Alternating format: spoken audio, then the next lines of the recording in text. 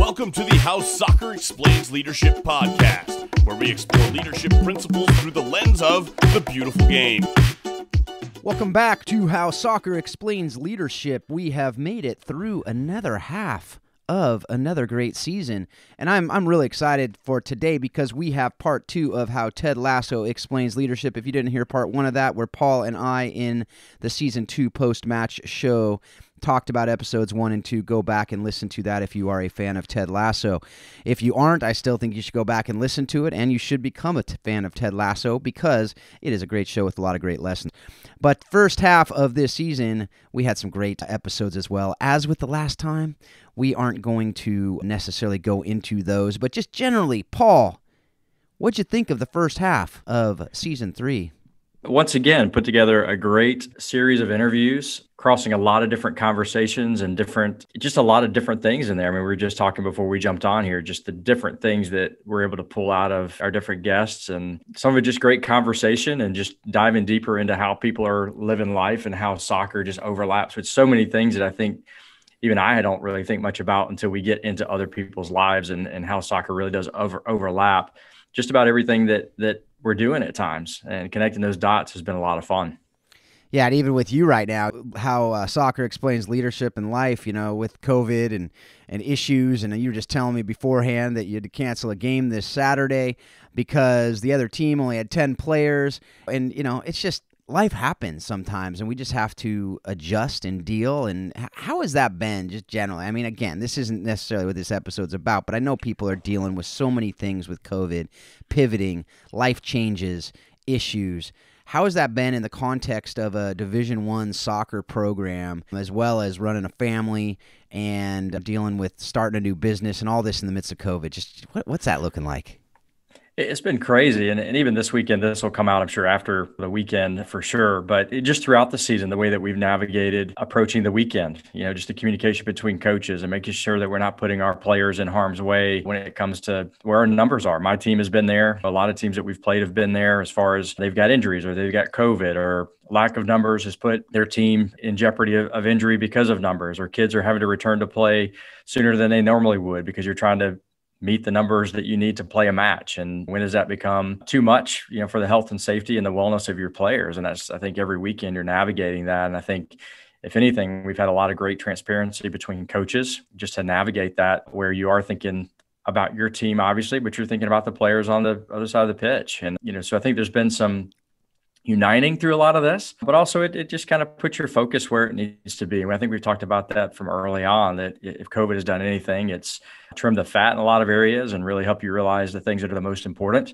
when it comes to staff and team and friends and family, and really kind of gets you to the heart of the matter. So it has not been anything that I would love to go through again, but I think that it has sharpened us in a lot of ways. So it's hard to say that it's been an awful thing to go through, although there's been some tragedy for sure. But I think you can take it and realize that we're going to get sharper. We're going to get better through a lot of these things. Absolutely. You know, as we're talking, I realized I forgot to mention the fact that I'm Phil Dark, the host of this show. With me is Paul Jobson, the co-host. He's the women's soccer coach at Baylor University, who, since we last talked, has been crowned the basketball national champion. You know, and at some point, hopefully, they'll be the women's soccer national champion as well. So, you know, we'll see. So what was that party like?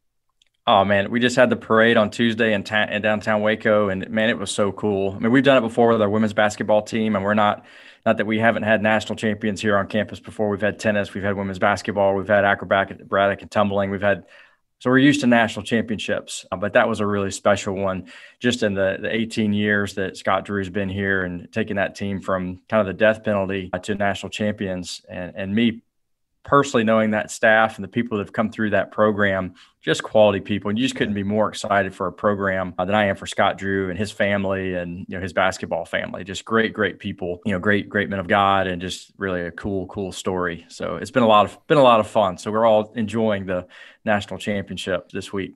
Yeah, no, that's really cool. Hopefully a little break from the craziness of COVID too. But, you know, before we get into this Ted Lasso conversation on episodes 3 and 4, if you haven't watched those or if you don't remember them, you might want to go back, and we're going to talk about about some of them, you might go back and refresh your memory on them. If nothing else, good laughs. Or maybe you wait till after so you can watch these leadership lessons after the fact and kind of do your own little postmortem on these shows. But before we get into that, though, I want to remind you that you can join this conversation at a deeper level on the Facebook page that we have for How Soccer Explains Leadership. Connect with us online, too. Connect with me on an email, phil@howsoccerexplainsleadership.com. You can also go on to whether it's Facebook or any of the other social media outlets and connect with us via comments. Love to talk with you about people that you think would be good guests. Maybe you'd be a great guest. Just conversations more about how we can go deeper in our leadership through this beautiful game. Also, if you have any desire to go deeper with me on DISC personality stuff or other leadership principles with your clubs, with your teams, love to talk with you about that as well. So you know how to get a hold of us, and go ahead and do that. You can look in the show notes if you forget or you didn't get that, catch it. You can also rewind. But now we are going to jump into this fun conversation. Actually, one more thing before we get back into that. I do want to remind you, if you haven't listened, Phil Brown, he talked about how his adventure courses and the training he does in adventure sports relates to what we're talking about, relates to leadership as well. We had Glenn Crooks, who is a broadcaster. He also was the coach of Rutgers for years and years. Claim to fame, he coached Carly Lloyd. He's got a lot more claim to fame than that, but that's what he told me, so I thought I'd throw it out there. Actually, I think that's probably one of the lesser things in his career if you look back at some of the amazing things that he has done. I thought it was funny, though, but it shows kind of man he is, that's what he said his claim to fame was. But he's also the voice of New York City FC, part of the City Group. That was a really fun conversation. We talked to a referee, and what's cool about that, again, this is multidiscipline stuff here. He wasn't even a soccer referee. Field hockey, softball umpire, and basketball referee. Great conversation about angle, perspective, not compounding mistakes, talking about respecting authority, all kinds of cool. And we talked about VAR. And, if it's up to me, we scrap the thing. But we talked about that. You can hear what Dell thought about that in that Dell Jones interview. And then Max Rook, who is the Pepperdine assistant coach, who also is a leadership coach. Some great conversation there, too. So go back and listen to those. But again, we're not going to go deep into those because we are talking about, we'll start with episode 3 of Ted Lasso. Then we'll get into episode 4 a little bit later. But the first thing I want to kick off this episode or this conversation with is this conversation that Ted had in his coach's room with Roy Kent and Coach Beard. And basically what this is about is, if you remember in the show, Jamie Tartt's buddies, they were making fun of and kind of bullying Nate the Great, which, as we find out later in the show, you don't want to bully Nate the Great. But they were, right? And so Roy's getting mad about it. He goes and talks to Ted about it. And Roy's like, Ted, what are you going to do? He goes, nothing. He's like, what do you mean? He says, well, Roy, I learned 2 pretty big lessons on the rough and tumble playgrounds of Brookridge Elementary School. 1, if little Ronnie Fouch offers you a candy bar, you immediately say no and you get the hell out of there. Because there's a good chance that little son of a gun has just pooped inside of a Butterfinger wrapper. No one ever saw him do it, but a couple people ate it. Number 2, if the teacher tells the bully not to pick on someone, it's just going to make it worse. So Roy said, so you're not going to do anything? And Ted said, nope. So Beard then says, why are you winding up? Ted says, he's the one.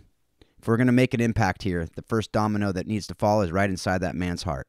So that interchange, I wanted to go through it, first of all, because I thought it was pretty funny. I didn't nail it nearly as well as Ted. But if you've seen the show, you can imagine Sudeikis saying it a lot better. It's why he makes millions of money doing comedy, and I don't.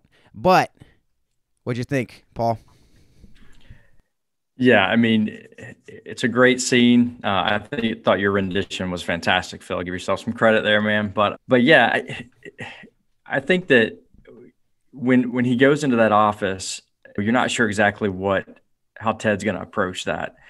But I think he handles it beautifully because we've said this before, whether it's been in our clubhouse conversations or on this podcast, that Ted is who he is, and he's doing things in the short term that are going to help him be successful in the long run. He's not looking for short-term gains because the easy thing would have been for him to run into that fire, try to put it out himself. But as he knew, if the one in authority goes and addresses that with a bully, it's probably going to make it worse. Mm-hmm. And so his ability to identify the best way to get to his team in the locker room is great. And he realizes is if that situation can kind of take care of itself inside the locker room, they're going to be able to have a lot more success within the locker room. I mean, I say to our players all the time, I love you guys and I'm here to help and facilitate, but you guys live, eat, breathe together. I'm kind of an outsider when it comes to the locker room. And if it can be controlled inside, the longevity of those decisions is going to be much greater than if I step into a situation. So I love that from a coaching perspective and leadership perspective, that there's certain things that as a leader you have to handle, but if things can be handled kind of on the inside, so to speak, that's the best way for it to be handled. And it may be bumpy, right? I mean, it was bumpy. It wasn't like he just walked in there and addressed it and everything was fine. But I love that scene, and obviously the humor of it made it more fun. But it's realistic, I think. Absolutely. Absolutely. I mean, I talk about it all the time, right? I mean, and there's a great book too. I don't know if you've read it. It's called The Coddling of the American Mind, and it's by Jonathan Haidt. If you haven't read it, folks, fantastic book, but it goes to this principle, right? This idea of what he talks about, and there's a few different things, but one of them was this idea of now safetyism in our world, whereas parents, it's like, don't go to the park, kids, because you might get kidnapped, you might get hurt, you might get this, you might get that, rather than, I don't know about you, Paul, but when I was a kid, I was just like, Mom, I'm going to ride my bike. She's like, she didn't even ask where. I just go, we're going to ride bikes, right? We went, and we didn't have cell phones. We didn't have stuff. We'd go to the park with friends. We'd get into, a fight, or we'd get into an argument. We had to deal with it, right? We had to come up with a solution. I mean, I got in fist fights with people, and that night we were hanging out, right? I didn't do that very often. Maybe once I did it once, but I still did it. I can wear that badge, right? But I wasn't, if you've listened enough, you know that I'm a lover, not a fighter. But let's just be honest. But there were a few. But that's the point, right? Like, we could have these arguments. We could work through them. We could deal with them, rather than today where it's like they don't go to the park, and he says what that leads to is you don't know how to deal with conflict. You don't know how to do time management. You don't know how to, just deal with these issues that come up in life, right? Because we're getting where there's an argument. It's like, Mom, Billy's calling me a name. And then the kid's mom goes and talks to Billy's mom. What's going on? And they work it out. Right. And so that's kind of that point here, but also the leadership that he knows that Roy needs to be the leader of that locker room. Now, whether it's Roy or somebody else, as a coach, we know as coaches, there are those people that if we say, if they get it, the team will get it, because people want to follow that guy. But they got to get it first, right? You got to understand self before you can lead and before you can be that true leader of others. Have you seen that play out? I mean, you talked a little bit about that, but from that leadership perspective, from that one or maybe two or three people that if they get it, as he said, that domino that needs to fall is right inside that man's heart. Like, if they get it, but they didn't necessarily get it at first. Have you ever had that? Yeah, I mean, I think even within our program, we've been here 13 years, and the ebb and flow of players as they, filter in and filter out. Your leadership changes from year to year for the most part. And if the leadership isn't changing from year to year, the people that are following change from year to year. So there's a lot of turnover in where we are. And so there is an ebb and flow of, I don't want to say ebb and flow of commitment, but there is an ebb and flow of how things are dictated in the locker room. I mean, my standards haven't changed as a coach. The way that I approach things hasn't really changed a whole lot as far as what our core values are as a program. But I do think that how it's communicated in the locker room changes from year to year. So you do see an ebb and flow of commitment to certain things. Like, for example, let's just take fitness standards. And we've changed our fitness testing in different years just based on science and things that people are saying need to be done. But the buy-in there is different from year to year. And your leadership, we've seen the sooner the leadership buys into what you're doing, the sooner the rest of the team kind of comes along. Because what you can also see is what's considered a loud minority within your program, where you've got the folks who maybe aren't on board. You find out they're really loud about what they think, but there's really only a few of them. And then when you really you start to dissect it, you realize like, man, like there's really only a couple of people who aren't on board with this, but they're really loud. Yeah. So you've got your quiet majority that you're like, man, you guys have got to speak up, because this is important to most of you. Are being drowned out by a couple of people. So yeah, you see that ebb and flow in different things, but like Ted did, you identify that person that gets it and that can communicate it and does. I mean, he had the majority of the locker room. There's only one guy he really didn't have. And of course, he had a couple of little followers, but they turned very quickly when push came to shove. So that was a fun dynamic to watch, because I think you do see that in I've seen that in my own locker room, not to that extreme. I don't deal Yeah, with guys, of course. the bravado and all that stuff, but you do see a little bit of that. Well, of course, it's hyperbole, and I don't think it was push came to shove. I think it was headbutt came to headbutt. Yeah, That's all right. If you've seen the show, you know what I'm talking about. But yeah, so I think that's one thing. We could talk more about that, but I think we'll move on to the next thing because we do have 2 episodes of Ted Lasso to get through. The other is that we'll get to this idea of Ted gave all these players a book, right? Now that spoke volumes on different levels, right? So it showed, one, he wanted them to learn, which is a huge part of it. But also, each book was different. It's not like he gave them all the same book, right? So Jamie Tart, I don't remember the book that he got. It's easier to remember the one that Roy got because it was talked about a lot more. But Jamie got the book called The Beautiful and the Damned by F. Scott Fitzgerald. So if you've seen the show, you know why he gave him that book. But then he gave the book to Roy, and it goes to the same idea. He gave Roy A Wrinkle in Time. If you remember A Wrinkle in Time, it had a reluctant leader, had Meg. She's a reluctant leader. Great book. And it's a kid's book, but, as we saw in the show, adults can learn from it too. If you watched it, you see that Roy went through it, read it. And as I forgot to mention this beginning, you know it by now. We already have spoilers. So this is an official spoiler alert that came after some spoiled things. But this reluctant leader idea. So what do you think about that? Because this goes to personalities too. This goes to a lot of different things. This goes to understanding your players, things we've talked about on the show over and over. And I think this is a great practical example. So I don't necessarily want to just focus on the books and whatnot, but what are some of those practical things we can do as coaches to be able to come into each player individually while not, you can't take the time every day to pour into them individually at that level, but how can we study our players, help our players to develop individually in the context of the team? You mean just the individual leadership, just on that principle that everybody has influence? How are you pointing at each person to find their leadership through those things? Yeah, like and Ted how did can by you help them? Right. What did he do through that? Right. So to just talk a little bit about that, but then more just the idea of, how can we help to develop each individual player to help them to flourish, right? How are we cultivating that environment to help all of our players to flourish? Well, we've talked about this a lot on the podcast in different things. As you've got, first, you've got to know yourself as a leader, right? And then you've got to know your players. And the only way to really get to know your players is by having conversation, I think. And whether it's, in the office or it's on the pitch, in a training session, I have an assistant. The way he gets to know the players is through individual training. That's where they connect. And for me, it might be more, in the office or after a training session. But if you don't really get to know your players and what makes them tick, I don't think you can really pour into them what it is that they need to maximize their influence on the team. And I think because it's television, Ted was able to identify personalities very quickly to figure out which books to give people. But I thought that was an interesting concept for sure to give those different books to different people, but just shows, his intentionality and what he felt was important. But I think just intentionality, pouring into each person individually to pull out what it is that gives them the most influence. And we talk about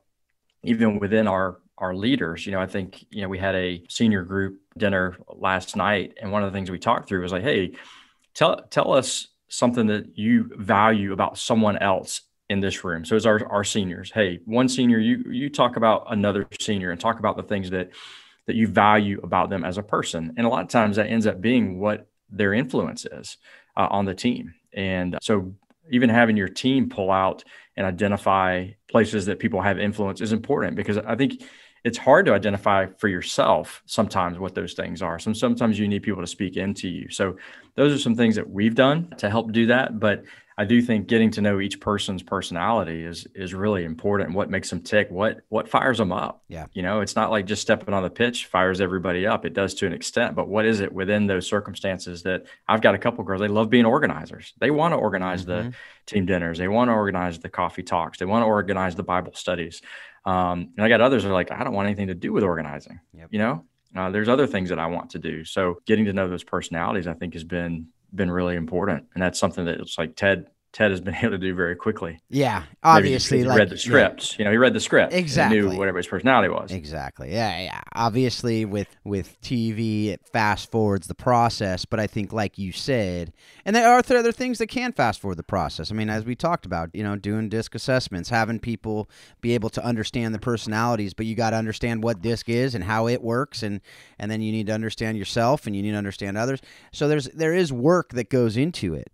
But what I loved about it was, it's not just the same book. It's intentionality of, this is what you need at this moment to be able to help to develop who you are, right? And that can be done a lot of different ways, but I think it's that the point is that intentionality. And I think the other thing that it showed in there was, you can't make anyone do anything. Now, there's consequences for not doing it, but Jamie took the book, tossed it in the trash. It said a lot about his teachability, his coachability. It said a lot about what was his, how can you get to him? It may not be as simple. Some people, you give them a book, they'll read it. Other people, you give them a book, they'll either pretend to read it, they won't read it, or they'll throw it in the trash, or they'll intend to read it and not because they, whatever, right? But how do you follow up? How are you able to have those conversations? You don't just give them the book and say, go. But I think the best part that I liked about it wasn't a book that said, this is going to just reinforce what you already think. It was books that address blind spots. And so I think that's something as coaches, as leaders of our people, as leaders of our families, to be able to help our children, help our employees, help our players, help our spouses see the blind spots so they can be sharpening who they are and they can be flourishing at that highest level. Because for the people we love and the people we care about and the people we're leading, we want them to be able to see their blind spots, not so they can, not work on strengths and not do all that. I mean, I'm a big fan of strength-based leadership as well, but I also know that if we don't know our blind spots at the very least, we're not able to flourish at the highest level within our strengths. So any thoughts on that before we move on to the next thing?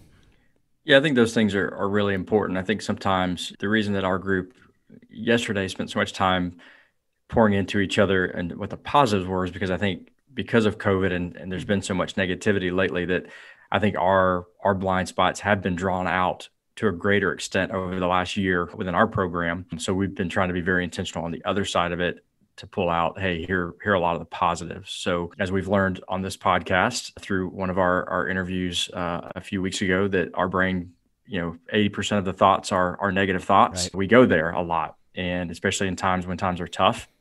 But finding those and identifying those blind spots is very important. You talk about children, helping them navigate those things is so important. I was talking with someone earlier this morning about just with COVID and just kind of the thing that everybody's been through, how important it is that we walk our children through this, because they need to know how to think through this, how to find their blind spots through this, how to grow through this, how to be spiritually stronger through this. So the partnerships and those things are very important, whether you're guiding your team, you're guiding your business, or you're guiding your family.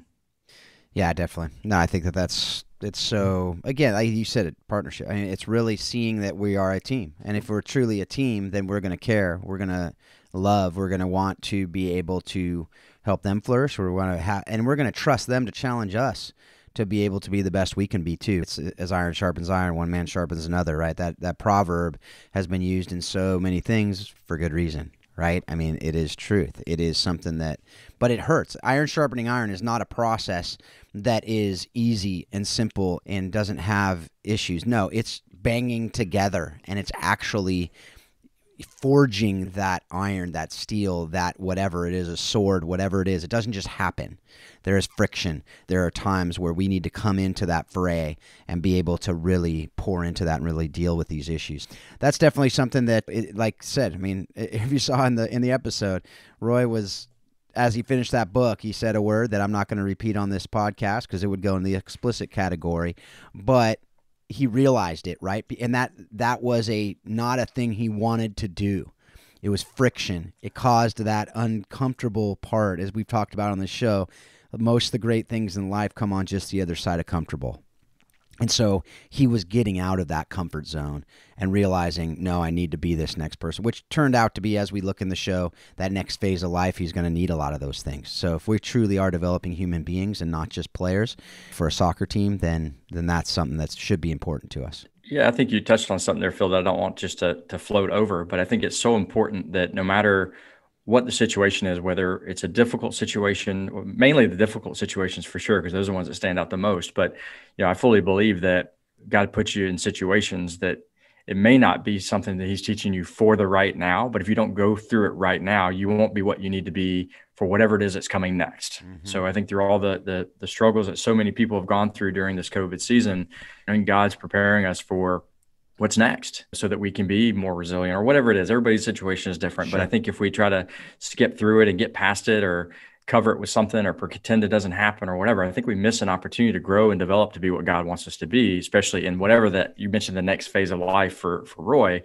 I see that with my players. Like, hey, there's some difficult things we're going to go through here while you're in college, but you're in a safe zone to go through those things and safe area to fail, where when you get out of here and real life hits you, you're going to be more prepared. Yeah. So I didn't want to just brush over what you say. I think it's so important, Phil, what you said there about, hey, it's preparing for what's next, the next phase of life, whatever that thing is. Yeah, no, absolutely. Absolutely. I'm glad that you reiterated it because, if there's one thing we want to make sure we're talking about here, it's that it is more than soccer. You talked about some of the different past episodes. It made me think of when I was talking with Eric Pfeiffer on emotional intelligence and James 1, right, 2-5, where it talks about consider it pure joy when you face trials of many kinds. That's not something the world teaches you. That's not something that we normally say is, consider it pure joy when you're suffering, when you're going through these issues, when you have problems.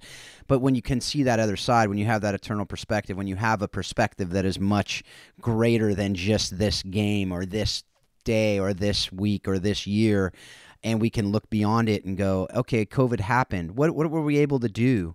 How did COVID grow us? How did these lockdowns grow us? How did this common testing? How did not being able to have a game and dealing with that disappointment, how is that making us stronger for the future? I mean, I just complained before this call, and I didn't do what I just talked about, where I'm like, we just found out we have to do testing for the high school this year. And it's just like, man, what a pain in the butt, right? Which you're going, Phil, it's nothing. Come on, man. I've dealt with a lot worse than that. But still, these are little issues, blips on the radar. But if we focus on them in the short term and we deal with them, I mean, we just like focus and focus and focus, then it could tear us up. It could put us into depression. It could put us in all these things. But if we have that view of we are getting sharpened, we are getting formed, and our character is being developed, and our integrity is being shaped and formed, our identity is being formed, then we have a whole different perspective on it. Going back to perspective, as we talked about with that Adele Jones interview. So the next thing I want to get into is really this idea of having a humble and learning posture. So if there's one thing Ted Lasso has, it's a humble and learning posture in the context of soccer, in the context of these other things that he's doing.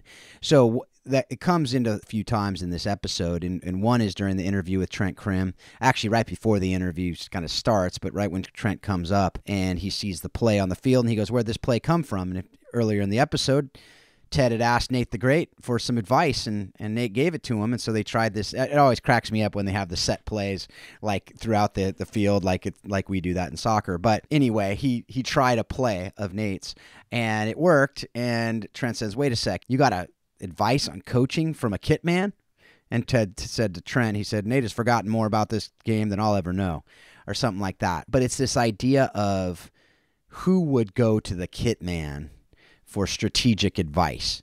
And obviously, again, it's a little hyperbole, it's a little whatever, but that's such a great lesson for us that we can learn really from anybody about life, about things that we can take. And if we truly have that posture of, no, tell me, what are your thoughts? I could learn something from it. And if not, well, we're building relationships, so that's a win. So what do you think of that? How have you seen that in your life as far as that humble posture, that learning posture? We've talked about it on the show before too, but I think it comes into play so often throughout this show. But I think in this episode, it really, and you could see how Trent was just like, this makes no sense, right? This is such not the way of the world, especially the world of football. So what do you think? Yeah, and I think when you get to the end of it and Trent kind of writes his story, I mean, that's part of his story is that I don't understand it, but it's just hard not to like the guy. Right. And I think in an organization, if you can recognize that, first of all, as a leader, you can't have your eyes on all things, but if you can trust the eyes of other people that are seeing things that you're not, you're going to go a lot further. I talked a minute ago about our players. I'm not in it with them. I'm not a player. I'm not, hanging out with them away from the soccer field. We're not living life together, but their eyes are important in what they see. My athletic trainer, it's important, what she sees. My strength coach, what she sees. Our dietitian, what he sees. My director of operations, what she sees, because we're all seeing things differently. And I think Nate the Great's perspective is fantastic because, you'll see it when later on in the season when he gets to address the team, his perspective is spot on, better than anything that Ted or Beard are going to be able to say, because Nate the Great has not only been in the locker room, he's kind of been a fly on the wall in the locker room. They don't even recognize he's in there when he's, other if they want to pick on him, but he's walking through, putting out uniforms and cleaning things, and he's hearing things that they don't think he hears. So that perspective, when there's a trust there amongst two people where he can go to Ted and share thoughts, Ted being humble in those situations, understanding that how important that is going to help him be a better leader. So I don't think you can turn your eyes and ears off to other people in your organization without maybe spiraling out of control, because you can't have your pulse on everything. But I'd love to hear kind of your perspective in the organizations that you're running, how that plays out. Yeah, I mean, honestly, it's just, I know I can learn from anybody. Literally, I've done work all around the world, and I've talked to people in the slums of numerous countries. In fact, it was really cool just yesterday or 2 days ago, I got a LinkedIn message from a friend of mine in Brazil from a trip I went on. It was a lawyer to, back when I was a lawyer in my past life, it was a lawyer to lawyer ministry trip. I went down to Brazil, to Sao Paulo, and one of the attorneys that I had met during that trip reached out to me just out of the blue. He's like, "Hey, how you doing? Remember our trip?" And he promised me. So, Gilberto, if you're listening to this, I do mean it. I'm gonna come back down there. I'm gonna make good on that offer to go to the Santos match with you someday. So just be ready with that ticket. But the point of that, it wasn't so much with him, but there were people in the slums, people in some of the ministries that I'm learning from them things to this day from that trip in 2005. I'm still using. There are other people, these kids that I'm learning from as I'm either watching them or I'm seeing them. To talk about hope, I see, watch a 3 or 4 year old or 5-year-old. I mean, you see it regularly, but watch them enjoy life. The carefree, you hear Jesus say, "Come to me with faith like a child," right? Watch them and learn from that. We can learn so much from that about not letting the little things bother us. But at some point, you hear about that. You do studies with kindergartners, and they say, how many uses of a paperclip are there? And they have like 5,000 uses of a paperclip. Then you ask a high school senior how many uses of a paperclip, and they come up with like 3. And it's this idea of it's interesting, the more we learn, it seems like the less we are creative, the less we can think outside the box, the less we can learn that we don't know or that we don't want to know, right? So when we go with people from different perspective, we go with people from different cultures, we go with people from different views on life, we go with different positions in our organization. So you see the best organizations of the world, the leadership books I've read, the best companies. 3M is a great example. 3M gives each of their employees a set time every day to just dream about new products. You wonder how 3M got to be where they are. It's because their employees came up with the Post-it, came up with other things that we use every day, and it wasn't just, it was because they were like, I wish I had something to stick on my computer where I can look, or it probably wasn't a computer, it was like I wish I could just stick it on my notebook so I can remember something later.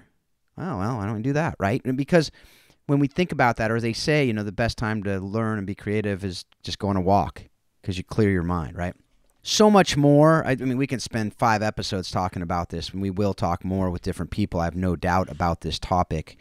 But you say, but how have I learned about it? Well, whether I'm a lawyer, again, as a lawyer, I've learned one thing as a lawyer. If I learned anything as a lawyer, I learned this one thing. If you don't know something, go get an expert witness. You can know just enough to know what you don't know, and then you go get somebody else who can help you learn. Right? So if you don't know something, yeah, you can go on Wikipedia, you can go on Google, you can go on whatever, but you don't know the credibility of that source. So you need to get to know people, you need to understand them, and then you need to be able to understand their heart, their views on things, their worldview. Are you on the same page? Then, okay, let's have conversations, right? So I think that in our organizations, if we're not going to everybody, literally everybody in the organization, there was a silly soccer movie I watched. I don't even want to admit what it was, but it had if you've seen it, you know it.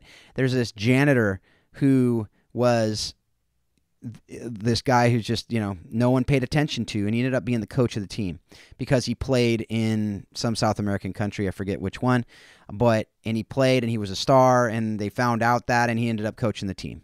But again, he would have been forgotten, and he wouldn't have even been seen if you don't ask the question and you don't enter into that relationship to find out what might you know. Yeah, that's great. Just being open to conversation with anybody, whether they're the janitor or the CEO or whoever. There's people who have great perspectives, and I think it's Andy Andrews does a great job of talking about, the older I get, the more I realize I don't know. When I was 20 something, they asked me, I knew everything. But now that now he's probably in his 60s or 70s, I realize how much I don't really know about the world, right. And being open to hearing what people have to say. And I think that's something that Ted does a really good job on the show of listening to people around him to help navigate the ins and outs of running that team to get the locker room where he needs it to be, to get the front office where he needs it to be, not knowing that everything is being pushed against him in that time, but doing a great job of listening to so many different people. And in doing that, gets everybody, spoiler alert, gets basically everybody on the same page moving forward. Right. And as Glenn Crooks talked about, going back to the first episode of this season, John Wooden quote, the best things we learn are the things we learn after we know everything. So yes. It's the same idea of that Andy Andrews quote. And that's why we do this show. We have people that, who would think that a referee of a field hockey, which I've never watched a field hockey game, I'm not going to lie, but he can come on and teach us about soccer leadership and stuff. A guy who teaches adventure sports. Other people who have never coached a game, but they can teach coaches. They can teach leaders. People who haven't led a Fortune 500 company can teach a Fortune 500 exec. A soccer coach of a measly school in Waco, Texas, can teach a CEO of these companies, right? That's the beauty of it. And so, what were you going to say? Yeah, My dad was a fantastic soccer coach, but he never played soccer in his life. Mm-hmm. He played football, he ran track, but he was a leader. He knew how to get people around him to get done what needed to be done. And we had was youth soccer, but we had some great youth teams growing up. He was one of the first, and I'm not saying that because of my dad, Clint Mathis became who he was, but was one of Clint's first coaches. And he knew how to get people to do to get the best out of people. Right. And it wasn't because he was a soccer coach. It's because he was a leader.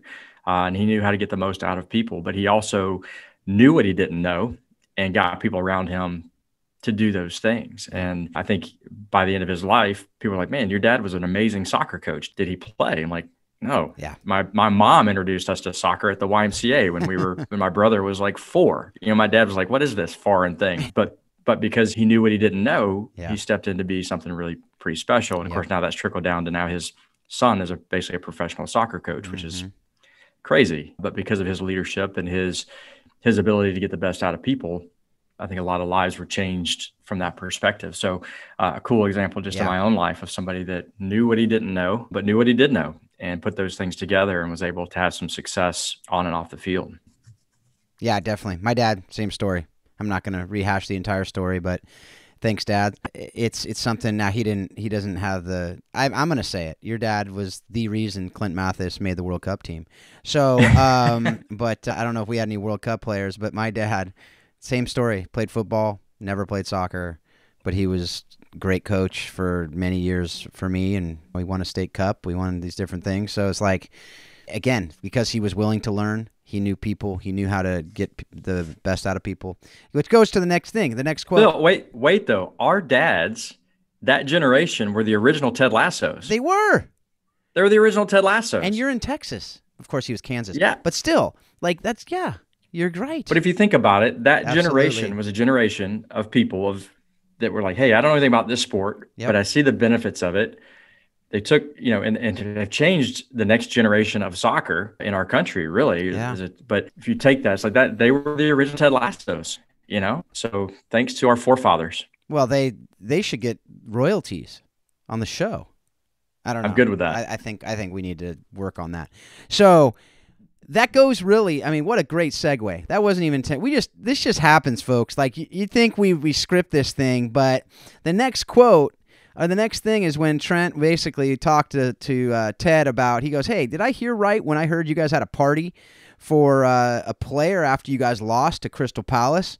And Ted says, yeah, I've never concerned myself much with wins and losses. And then later in the episode, Ted said to him, he said, success isn't about wins and losses. It's about helping these young men be the best versions of themselves on and off the field. And we talk about this all the time. We don't need to belabor the point. But I just want to see if you have anything else to say on that point before we talk about, and then I just, yes, talk about that. And then I'm going to talk about one more thing, and then we're going to go to episode 4 after you talk about this. But you got to talk about the Indian food too with Ollie. And you just got to talk about that. But I think quickly, I mean, you know this about me, but I feel like if you get those pieces right and it's about the people, then I think the wins take care of themselves. You get the right people in place, you do it the right way, the wins take care of themselves. And we feel like that for us, developing young people is extremely important. Our vehicle is soccer, but if done correctly, I think the wins will take care of themselves. I fully agree that I can't say that I don't concern myself with wins and losses, because too many losses, I won't be here. But sure. I think that is kind of something that's missed, especially at the professional level, is we've talked about how quick ownership groups are to change people out. We don't really need to rehash that probably, but if you are going to invest in people and it is about people, I think you need some time to be able to do that. And I do think the wins, the success on the field will take care of itself if done the right way. I agree. And I've said that many times, that I do think that's kind of the dirty little secret of coaching, in my opinion, is if you focus on the people and developing human beings, yeah, you need the talent, of course, but at some level of talent, I think that the coaches that don't focus on the people will lose eventually. We've used Mourinho as an example of that. Look at Tottenham right now. I mean, it's the same thing over and over. And then I don't know his style. I don't know how he does it. But I was just hearing some guys talk about Zinedine Zidane and seeing what he's doing at Real Madrid. Quietly, mind you. He's not bringing a lot of focus and attention to himself. And at Real Madrid, that's kind of hard. But the silence from that club has actually been, deafening, really, to wonder, like, what is going on there? And then all of a sudden they're in the semifinals of the Champions League. And by the time this airs, it may have another game with that. But they were talking about him, saying he's one of the kindest, notwithstanding the headbutt in the World Cup. But we all know the kind guys, if that often get that. Even Phil Dark got in a fight at one time, I heard. So that is true. I heard that same thing. So did everyone else earlier on. So yeah, but I think that that's something that we talk about it all the time. If it's not, that's why this show exists. If it's not about helping the young men and women that are in our lives, seeing it as a privilege, seeing it as something that we get to train them up to be the best versions of themselves. And it's not solely landing on us, but if we're having this much time with men and women, young girls and boys, where it's 2-3 nights a week and Saturdays and Sundays potentially, and just time with them, that's more time than some parents get with the kids during the week. So if we're not taking that seriously, then I think we're missing the boat. For sure. And I think getting deeper into Ted and just kind of his perspective on things, it's not just about his soccer team. Mm-hmm. I mean, look at how he pours into the little girl in the street playing soccer. And you want to talk about the hot, spicy food. I mean, he's pouring into that dude who's serving the food at his dad's restaurant, and he is killing himself eating that because he is trying to build up that. He's not a kid. I mean, he's an adult who has a restaurant with his dad, basically. But like, he wants to build people up, and he's not doing it. It's not like the food was bad. It probably was really good. He just wasn't used to the heat. I can appreciate that. I would not. I would have been Ted in the Indian restaurant. So I am not a spicy food guy. So I would have. Yeah. Well, I wouldn't have been Ted because I don't think I would have put it in my mouth. He's true. A better man than I am. I would have been cramping like, do you know what we're doing here? But I think that's just his personality, right? And it goes back to things we've talked about on this show before. Is that like, you got to know who you are. You are who you are, no matter what the circumstances are. He's the same guy in the restaurant with Ted Krim as he is in the locker room with Beard and Roy and Jamie. Yeah. And that should be encouraging to all of us to, again, know who you are. To thine own self be true. But you need to know thine own self before you can be true to thine own self. And if you don't, that's Shakespeare for folks out there. If you aren't cultured, like Paul, that's Shakespeare. I of course, as I say that, I don't. Is that Macbeth? I forget. But anyway, it's just one of those plays. If you know that and you email me with that, I'll find a prize for you. But let's move on to episode 4. Which goes to similar things, where it's talking about these ideas of getting people together and helping people to flourish, and they knowing that if you're in conflict and you're not able to work out and reconcile with others, that's only going to help, and that's only going to make you weaker, make you somebody who's struggling with something. As they say, what is it, like if you don't forgive someone, it's like taking poison and expecting the other person to die or something like that. Like this bitterness is eating you up. And it's not only breaking down the team, but it's taking away from who you can be, right? So, they're fighting in the locker room, and it's I love it. He goes, "Hey Beard, what's the number one rule of Fight Club?" He says, "No Fight Club." And then when they're fighting on the field, he goes, "You know what I'm thinking?" And Beard says, "Yep, West Side Story." He goes, "You got it, Sharks and the Jets." So again, this is just culture day. We got Shakespeare, we got musicals, so what more do you want? I mean, I'm trying here. I'm trying to help you out there to get developed in your culture. But beyond that, so many good lessons from this. And if you go into that episode, and I'm going to kind of bring a lot of it together, and we can talk about it all at the same time because we are kind of late in this show. But this show, if you remember this episode, they go and they have the benefit. And most of the episode is centered around a couple things. One is Rebecca finding her identity, but then also, as he said to the guys, he said, you don't need to be best friends to be great teammates. He's talking to Roy and Jamie in particular, these two guys who are leaders using different, whether it's intentional or not, leadership is influence, and Jamie's influencing and Roy's influencing. And then the quote he said, "I like my locker rooms like I like my mother's bathing suit. I only want to see that thing in one piece." So then as they go, and then Jamie and Roy end up at the bar reconciling as they do. It's not that they're best buddies, but they at least come to an agreement, almost like a mutual respect in some way. And then it goes on. So what did you think? I just want to hear your thoughts on that from a whole and kind of a 30,000 foot view, so to speak, on that episode. Anything else that you want to pull out of it as we kind of bring this episode to a close? Well, I've heard other people comment on kind of that idea of you don't have to be best friends, but you've got to be teammates, and folks that aren't in the locker room all the time or don't run sports teams. It's kind of an interesting concept, but for me, I feel like that's taken out of every locker room. Like, I think probably every coach has said that at some point in their career, like, hey, you don't have to be best friends, but you have to be teammates. Mm-hmm. And helping people navigate what that actually looks like is very important, because I think especially at the youth level and probably the college level, especially in the women's game, I would say that they feel like they have to be best friends. And while we want everyone to get along and be friends, at the end of the day, when it comes to competition, they've just got to be teammates. And treating people with respect on the field and off the field, just being teammates. We work together. We have a common goal that we're trying to attain. We have to be able to work together. We have to be coworkers. But it doesn't mean we have to have coffee every morning together or eat dinner together or even talk off the field necessarily. But I do think that common respect is very important for them to be able to help the team accomplish their goals as a team. And I think that scene at the bar with Jamie and Roy, as they kind of worked through things during earlier on in that episode, was important, that you finally saw the walls break down a little bit. Their egos don't go away, right? But there's some cracks in the wall there where light comes through, and it's not just complete darkness, and they're able to communicate to the point where there's some commonality there where they can say, okay, maybe we can make this work, and a lot of it came to the point where realizing Roy kind of admitting that he was a lot like Jamie when he was younger. Yep. So finding those commonalities between two people who maybe don't get along is usually the thing that kind of breaks that light through the darkness a little bit. Yep. I think I've talked about it on this show, but I know I've talked about it on the Think Orphan podcast a lot. One of my mentors, Speaking of mentorship, because that's, I think, what happens on this show too, is seeing Roy as that older player, seeing him himself as a mentor is what Roy is trying to get him. I mean, Ted's trying to get Roy to understand. But one of my mentors said to me, I was talking with him, and he does mediation in the Middle East.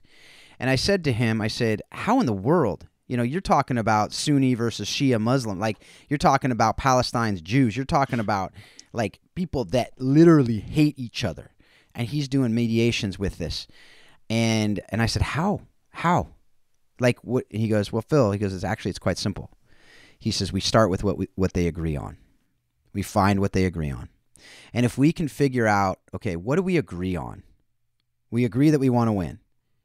We agree that, we're humans, right? We agree that we have. Let's get as basic as we have to get. We have hopes, dreams, fears. We have loves. We have issues. We're broken. We have problems. We have this. We have that, right? So what do we agree on? And then you find out that most of the things we agree on. Okay, then you can start dealing with the things you disagree on. And at the end of the day, like, you don't have to walk away, kumbaya, this is amazing. No, you can just walk away going, okay, I'm not going to kill you, right? I'm not going to try to destroy you. And if you can get to that, like, that's a good start, because these guys were actually trying to tear each other down. As he said, Roy said to Jamie, he said, even though I know I should pass to you, you're so selfish and arrogant. Every time I do, it makes me want to puke. Anybody who's coached a team know there are people on the team that's what other people feel about them. But if you're going to be a great team, that person who is creating that feeling in others needs to understand that he can't do that or she can't do that. And the other people need to understand that, you know what, you can't have that feeling either. I mean, you cannot have the feeling, you can't act on it, right? Like, you need to figure out how to get past that. You need to figure out how to address that person and be able to come to terms. And as we talked about in the show, if it becomes where it's such a virus that it's tearing down the team and it's a huge negativity that just won't go away, then yeah, you need to deal with that differently. But it's something that I think he ended up benching Jamie for a little bit in that episode, or not in the next episode, I think, or a couple away. And that's something that needs to happen sometimes, right? But anyway, any other thoughts on that before I go to one last point before we close up the show? No, let's hit that last point. So the last point is celebrity status is man-made and it's absurd. This is my Phil Dark deal here. And the reason I bring this up is you talk about Cam Cole at the end of this episode. Cam Cole is the troubadour who's on the street playing music, right? And substance and talent and who you are and your identity should be what we're talking about with people. Who you are, what you're made of, what is your identity. But instead we focus on name, whatever. You look at American Idol. These are kids who are made fun of in classes and are hardly seen. They're like invisible kids on their campuses in high school, and then they go on American Idol, and then all of a sudden they come back and everyone wants to just touch them. As I talked with my kids early on, I'm like, isn't that ridiculous? And they're like, yeah. And I said, they go, are you famous, Dad? And I said, well, in certain subcultures of this world, I'm known. Now, it's not like that, but people have asked for my autograph. So, and I'm like, that's kind of ridiculous, huh? And they go, yeah, that is, Dad. That's ridiculous. Right? And it is. Right? Because my name's on a book, or because I do a podcast, or because whatever, you sing well, or you kick a ball well, or you throw a ball well, or whatever, then you're put on this pedestal. Now, I'm not saying you don't have people you look up to and you don't have role models, whatever. But what I love what he said is, he said, Rebecca's like, who in the world is this? What are you doing to me? And Ted says to him, he says, he's an undiscovered mega talent. And he goes, Rebecca, you don't want to judge a book by the cover on this one. And I think that's something for us to, again, going back to that humility, going back to that humble posture, going back to that learning posture, to be able to say, don't judge a book by its cover, to be able to say, who are you? Enter in, whether it's a homeless person on the street or whether it's the CEO. Enter in and get past that facade, get past that look. Because if you look at Cam Cole, you're like, he probably smelled, he probably was, he had like dreads, he had this one-man band thing, he looked like whatever. But he starts playing, and you're like, all right, this guy can do something here. And I imagine, that's the case on the soccer field, too. You can see a kid without shoes coming onto the field. What the heck? Well, it could be Pele, right? And beyond that. So what do you think of that, and how have you seen that play out? Yeah, I mean, you mentioned Pele. I mean, if you watch the movie, one of the Pele movies, that's kind of the way he's kind of played out there, is that he's, obviously they're the poor kids from Brazil trying to play the kids that have money without shoes, and they steal some shoes or buy Right. some Yeah, they shoes, whatever. stole They're them. too big Yeah. and they've got them on. Yeah. Different show, but yeah, judge a book by its cover. Then they watch him play and like, man, this kid's got it, Yep. But yeah, I don't want to get into names of it, but there are players even in the professional ranks of soccer that if they just walk out onto the field and I did not know who they were, I would look at them and go, no way. Yeah. That person has got what it takes to play professionally. But watching them play and seeing their talent and their ability, it's like, man, I totally would have missed the boat on that. And I think that's part of our job is evaluating talent. You have to break through some of those walls sometimes when you walk out to a field and maybe somebody doesn't look the part necessarily, or someone calls you about a player and they're not on the team. So just being open-minded to those things. But I think even through leadership, we talked earlier about getting to know what people's strengths are, what their influence can be. Don't count people out, because I've seen many players just who've come through my program that, you're trying to figure out what is their influence going to be. And at one point when it hits, you're like, man, how did I not see that? That is just, they are an amazing piece of what we're doing here. But I do like your point about just the celebrity piece in our world. And I think is in some of our talks we've had on Clubhouse, just the differences between how football players or professional players and celebrity is taken in Europe as it is to the US. Some of those conversations have been very interesting, how, our celebrities have bodyguards, our professional players have bodyguards, and they have hidden meetings that aren't known in public because they don't want to be disturbed by fandom, basically. Right. And in Europe, maybe changing a little bit, but for the most part, kind of like in Ted Lasso, he's sitting in the pub, drinking with the community, things like that. I think we are doing ourselves a disservice by idolizing people the way that we are. The YouTube, there's some crazy stat, I don't know the number, but some crazy stat of young people that are aspiring to be YouTubers now. Like that is their goal. They no longer do we want to be firemen and policemen. We want to be YouTubers. Even in my own household, my kids want to start a YouTube channel. I'm like, okay, let's talk through that a little bit, So I think it's something definitely to step on here. And you see it, name, image, and likeness is taking over the college industry. And I can't really talk a lot about that, but what is that going to do for amateur athletics, which is college athletics, and the celebrity that's being put into a lot of that? Yeah, my daughter had the dream after her, I'm not going to say what year, but to be the new TikTok star. So that was one summer in our home. That was fun to navigate. But exactly to your point, and I think that is something that we have set up. It's what we've done. It's what our culture, whether it's social media, other things, now you can just literally, heck, we're on it. We're on podcast. So we can do this podcast, and you can do a blog, you can do whatever, and you can create yourself and paint yourself as the quote-unquote expert in something with literally no degree, no experience, no anything. But if you get enough followers, then you are a quote-unquote influencer, which, what do we say? Leadership is influence. So then you see yourself as a leader, when the fact is, you're just spouting off stuff, right? And if you get enough followers, then people say, oh, they must know what they're talking about because they have 20,000 followers or 2 million followers or whatever followers. So again, form over substance is a dangerous thing in a lot of things in life. And if you don't know what I'm talking about then hopefully we'll get into that later on. But it's the idea of, this judge a book by its cover, right? Like you don't get in to see what the substance is. We see it in a lot of things that we do. And I just want to really encourage you guys out there to really focus on substance. As you said, you talked about it in recruiting, and that's in jobs as well. Don't just look and go, oh, they were number one in their class, therefore they're a great candidate. They may or may not be. They could be totally unethical. They could have cheated their way to the top. They could have, they could be a person who you have zero interest to work with, right? Same thing with a player. You look and go, oh, they scored 300 goals. Okay, well, who'd they play for? Were they playing the, kids who can't play soccer?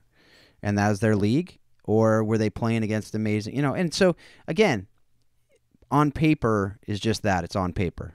That's why they play the game, but it's also why you need to get to know the person. Totally. I think you take Ted's comment too about not judging a book by its cover. I think you can twist that and say, Rebecca, don't judge me by my cover. Him walking in there, her setting him up for failure. This guy's a kind of an idiot. He's American football coach. I'm going to set him up for failure. And in that moment, he's not saying it to her, but I think I kind of read into just the way the story is being written, that you're saying, hey, don't judge a book by its cover. I'm talking about Cam, the musician, but I'm also talking about me, because look what we're doing here with this goofy American football coach and his assistant, whose name is Beard. Absolutely. And on that note, I mean, look at Rebecca. Every character in the episode or in the show, actually.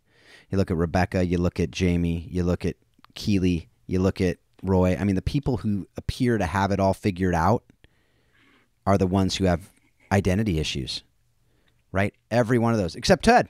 He's the one that everyone thinks has no clue.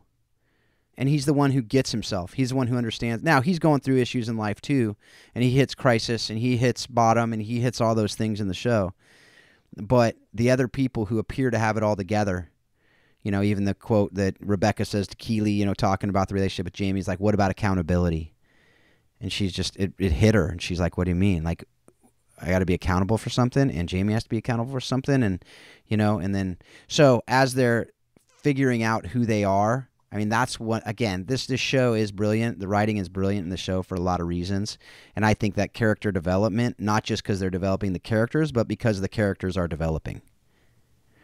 And that's something that I really appreciate about it. And if that's something we can take our players, our employees, our kids, our spouses, ourselves on this journey of development and understanding who we are, then that is something that I think is a massive win. That is something that I think is much more important than that wins and losses. As you said, you need to get those wins and losses, but I think those wins and losses will come if you help people to understand that, and you help the team to understand its team identity too. So last thoughts from you before we wrap it up. Well, you talk about hopefully the wins and losses come. I hope hopefully more wins than losses, but the losses will come along with that. That's part of it. But no, I think just fun conversation today, just talking through Ted Lasso, and just you said early on in the show, if you're not a fan of Ted Lasso, I think that if you're not a fan of Ted Lasso, you've probably not seen the show. So I encourage those that haven't seen it to watch it. I was a doubter, but with peer pressure from family and friends, I watched it, and now I'm a super fan. Not really super fan, but I am a fan. But I think it's some great lessons, not just for soccer, but life and leadership, which is what we're talking about here, Phil. I appreciate you helping us navigate the waters here, man. It's a blast. Absolutely love doing it. Love doing it with you. Love doing it with everyone out there. Thanks for being a part of this show. Thanks for downloading this episode, other episodes. Again, go back, listen to not only this season, we have 20-something episodes at this point, and I've been blown away by the guests, by the people, ever since that first interview I did with some dude at Baylor University. This is... You've gone so far since then. It's amazing. I knew when we did that, you can only go up from there, brother. So you have done an amazing job doing that. So I set you up pretty well. You can only go up from there. There's no going backwards. Hey, there's a leadership lesson in there somewhere. So anyway, but yeah, again, as Paul mentioned, we are on Clubhouse. If you're not on Clubhouse and you have an iPhone, hopefully it'll go to Android soon here, pretty soon as well. But if you have an iPhone, get on Clubhouse. If you need an invite, shoot me an email and I can get you one. But get on to Clubhouse. And every Friday morning, we do a show called How Soccer Explains Leadership, just the title of this podcast. We keep it simple for you. But join us there, because then you can ask us questions.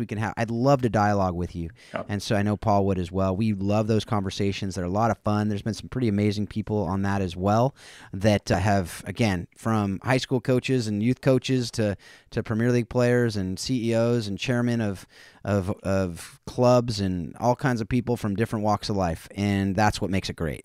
And so I encourage you to hop on there too and join the conversation up on stage there if you're in Clubhouse.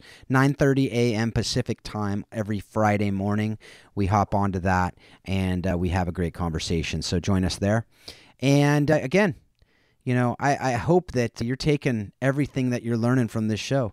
You're taking what we're talking about here today, Ted Lasso, the different interviews that we're doing, the conversations that Paul and I are having, and you're using it to help you to develop yourself as a leader. You're helping it to understand yourself better, your players better, your families better, the people around you in your lives better, and you are taking all that you're learning to help you understand how soccer really does explain life and leadership.